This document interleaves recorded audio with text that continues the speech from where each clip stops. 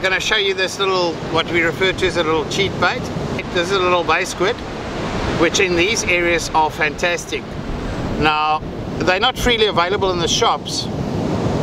You can, after phoning a lot of people, you might get a couple. There's a couple of guys that net them in the harbors, but they're deadly baits. The unfortunate part about them is it costs you over 30 Rand each, and a pecker will not swim past this either. However, it's always surprised us with the species it lures in.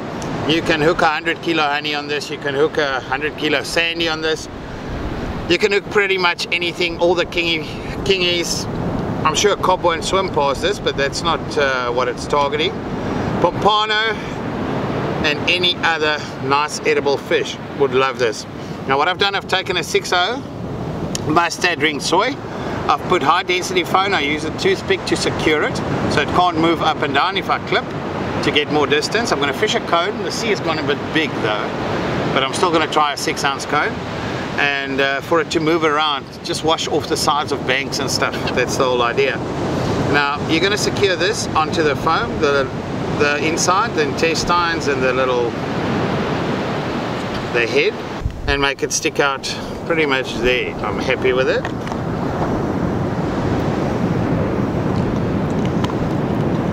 First going to secure the top, and then fold this bottom nicely open. Put some wraps there. Take the little beak out, then it doesn't curl as bad, but it doesn't really matter with a bay squid. It's so small.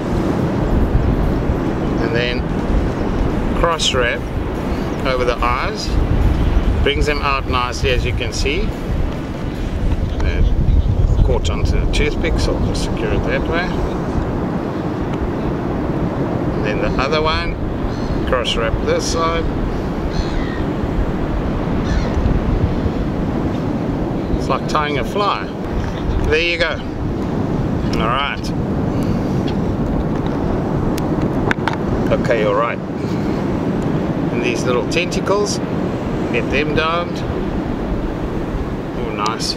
Then I cut it open. There's the little cartilage inside that I take out, and then on the inside of this you just lightly bang it with the back of your knife, because it's so thin and delicate. You don't want to puncture it. Just want to give it a nice texture so that your cotton wraps nicely and holds it, as well as brings out more of that smell. Deadly smell this. This is one of those baits that can go rotten in your bait box and you're still going to put it on. Not because it costs 30 bucks, but because it still works.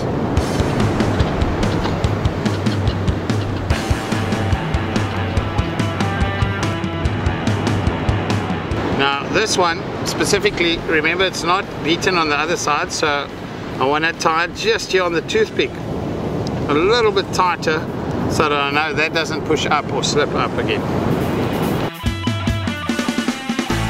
And you can even from there, just to secure it, go around the eyes again. 1, 2 over that, and then over the eyes this side. Don't want to restrict my tentacles.